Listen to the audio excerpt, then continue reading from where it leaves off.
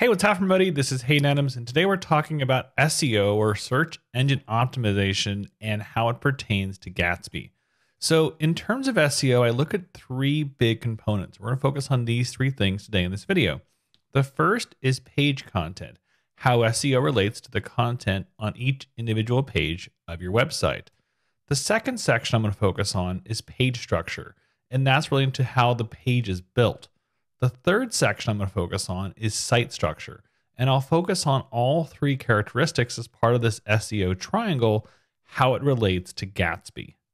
And if you're asking yourself, hey Hayden, how the heck do you know how SEO works? Well, Google actually tells us. There's actually a handy search engine optimization or SEO starter guide that Google publishes through the Google Search Central. We're going to go through this and go over the various pieces of how a site should be built and optimized, and then relate it back to how Gatsby builds and optimizes the sites as well. And with that, let's get started. All right, what's up everybody? Once again, I'm Haydn Adams with Designer Who Codes. If you've watched my videos before, you know I'm a huge fan of the Gatsby Starter Default. If you are new here, you should also know that I'm a big fan of the Gatsby Starter Default. Why? Aside from this amazing cool spaceman logo, which I've named Jeff, along with this great color purple to match with Gatsby, well, it's also because they've integrated one of the best tools Gatsby makes, and that's the React Helmet. The React Helmet allows for SEO within the website. Instead of having to do it all manually, Gatsby built the default with Helmet built in.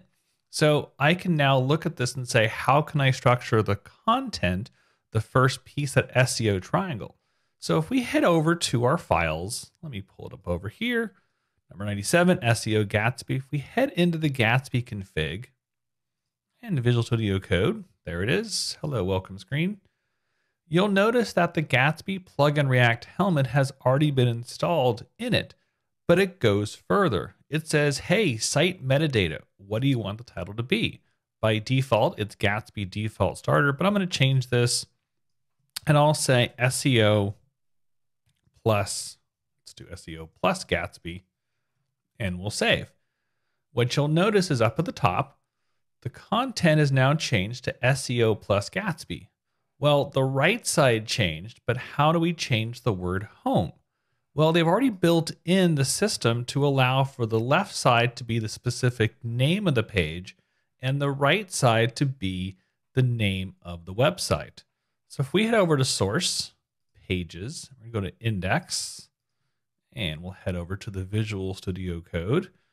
Note this SEO. They've already built the helmet into a component. So if we dig a little deeper, the import SEO is from components SEO.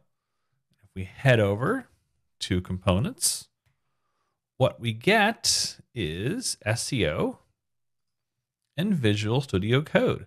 So it already is pulling in the data from the site metadata, the title, description, and author, which of course is title, description, and author. And if we head over and go a little bit lower, what it does, it says, hey, the metadata will be description and metadata, but it says basically default title and then default title is null. So it's essentially saying combine the two if there is a title, or if not, just keep the website. What I mean by that is if I go to the index and I say, you know what, I don't want to say title. I just want the home page to be just without a title. What'll eventually happen is it'll go away. But when you bring in that title, I'm going to say, this is all about SEO strategy. It's going to combine both to bring the left to be specific about this page and the SEO title. This is big.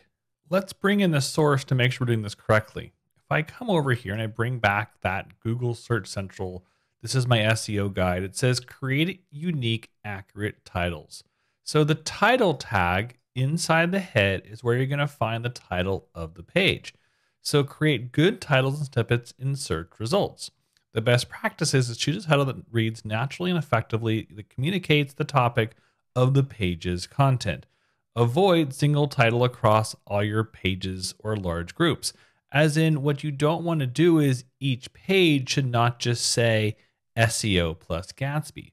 What Gatsby has already done is it's taken the SEO and it said on the left-hand side, say this is all about SEO strategy. It is a specific title name.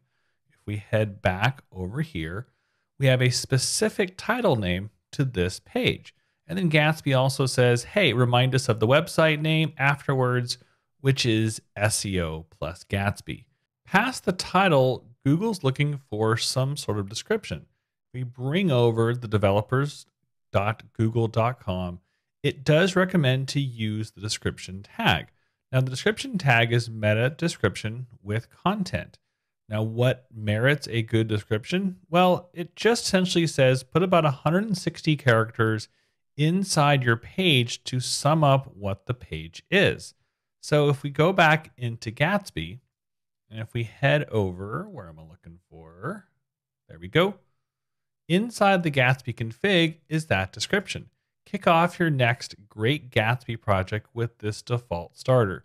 So what I would really say is this website, if I could spell website, is all about helping you understand how SEO works with Gatsby.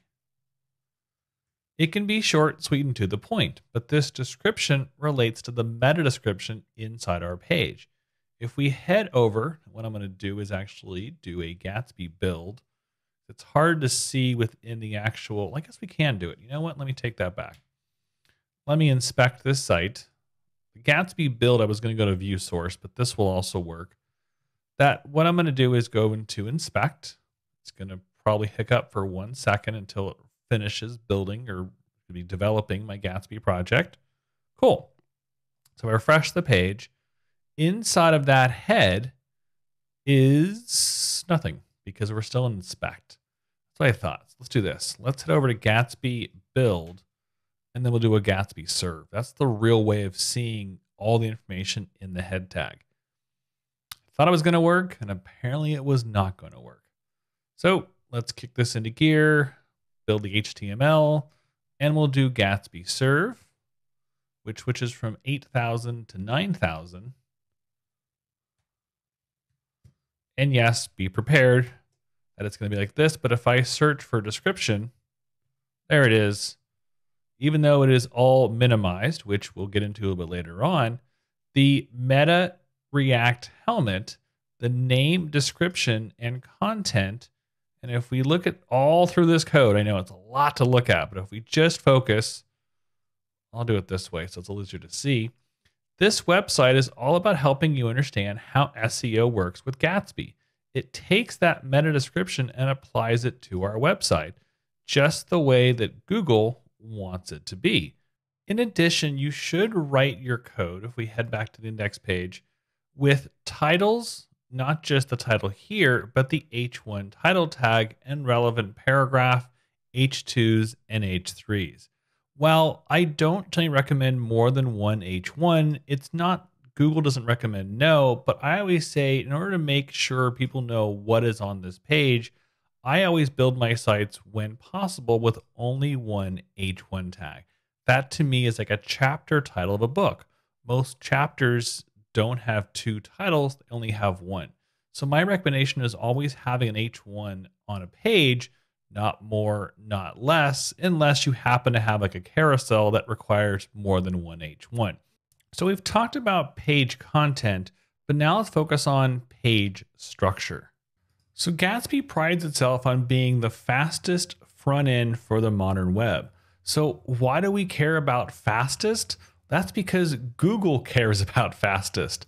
Google has an entire page called developers.google.com/speed, and their goal is to make the web faster. Any page you have out there, if you're brand new, this is a great tool to use, but you can analyze any website to see how fast or how slow this page loads. The great part about this is that most sites in Gatsby hit really high speeds, and I found older sites, WordPress, basically run much slower. The reason for that is Gatsby's built on a fast framework. The reason for that also is that's why you have build times. The build times in Gatsby are taken up on your time, and then when the site's finished, so for example, when I do a Gatsby build, the site is going from this React framework to a static website. What I mean by static website is the site is already pre-built for speed because the server doesn't have to render it. You might have heard the term server rendered. I don't really find the right phrase all of a sudden.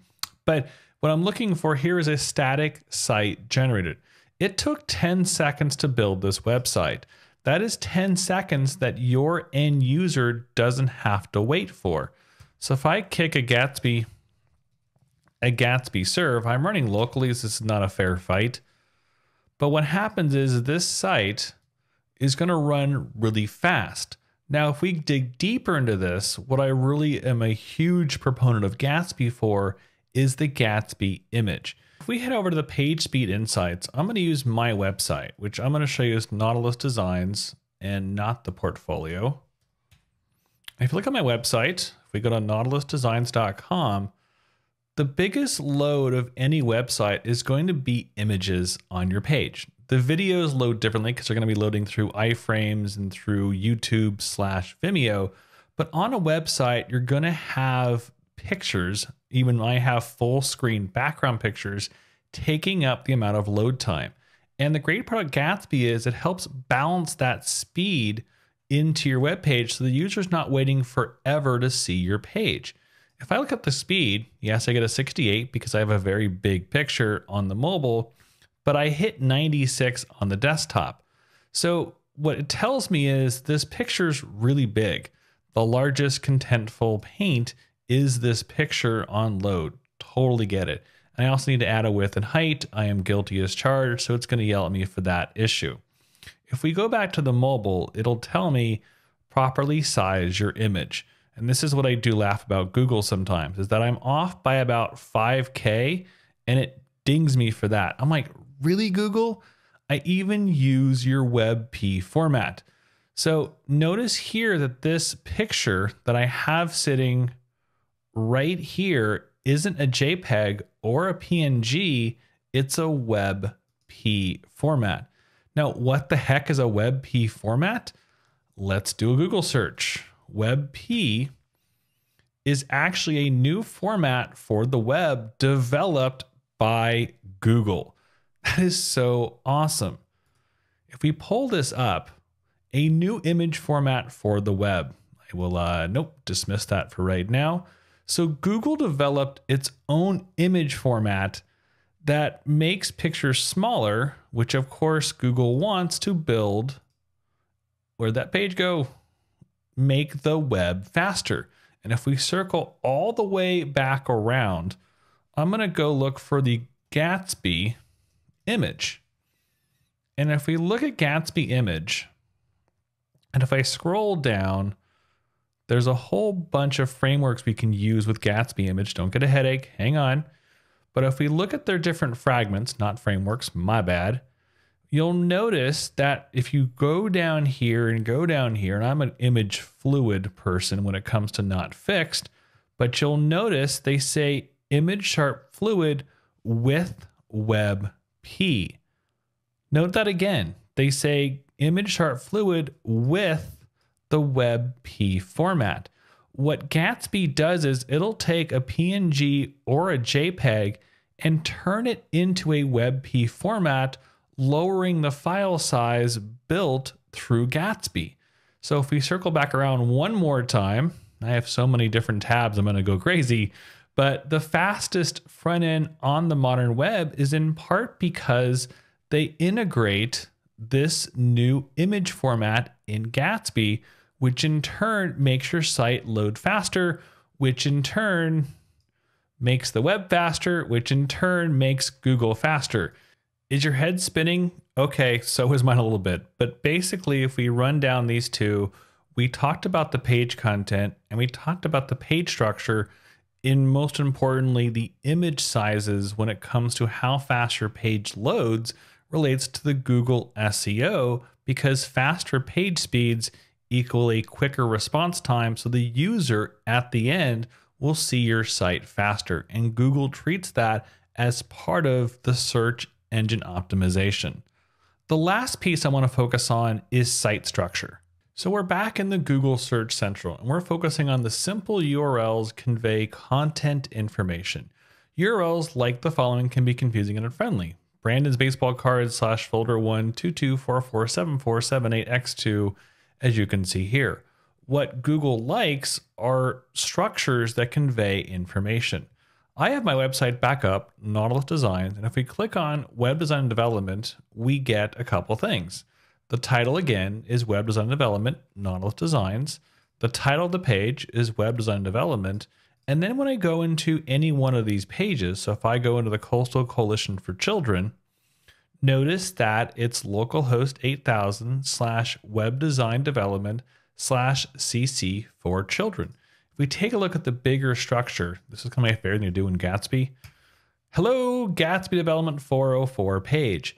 This shows me all of the pages that are within my website. So this is the home page, but it shows that I have all my different site structures built out just like Gatsby recommends. Now I did this in part because I have different pages using markdown files. And what I did was, if I go into my source folder, my pages, I have a file called Web Design Development. And then these are dynamically generated using slugs. And the slugs take into account my folder name, which is Web Design Development. This is the power of Gatsby. If I were to change this to say Bob, what'll happen is, whoa, big time. It's like, hey, deleted all those files and added all those files. If I now refresh this page, all those folder structures now have the word Bob, which make absolutely no sense. Let me kick this back to Web Design Development. Gatsby starts freaking out because it didn't work out the right way. So I hope I didn't kill my website in the process. One thing I do recommend, if you do change some major structures, do stop your development server. I didn't do that and everything went haywire. Refresh the page and now we're back and we're all set to go. So Gatsby will build the structure if you build the structure properly. I had to be aware that I set up my markdown files to take into account the name Web Design Development, because when you click into, or I guess out of the page, Web Design Development, what I have are slugs down here that pull the name based upon the folder / slug name of a designer who codes, CC for children, high pro foods. So while Gatsby provides the framework, you have to be aware how you're naming your files. So don't just name something untitled, but be purposely aware of how you're naming pieces to work with the file names, which then relate to your site structure. If you want to see more how I built my Gatsby portfolio, I have this video right here that breaks it down. I originally had it as portfolio and then eventually changed it to web design development. As always, I'm Haydn with A Designer Who Codes.